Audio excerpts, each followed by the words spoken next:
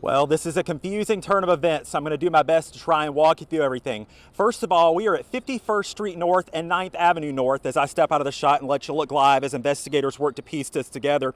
Now, Birmingham police say they believe this is where a shooting happened that resulted in at least 2 people shot. At first, they were telling us 4 people. Now they're telling us 2.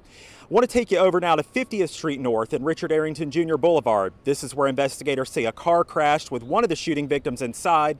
That person was taken by ambulance to a nearby hospital. At least one other shooting victim was taken by private vehicle to the hospital. Birmingham police still working right now to figure out why this happened and how the victims and shooter are connected. In that case, our job is to come out and protect the community.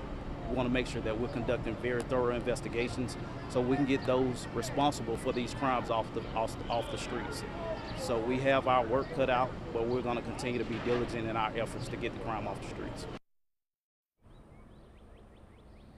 Sergeant Malden does tell me that ShotSpotter played a key role in leading officers here to this shooting scene.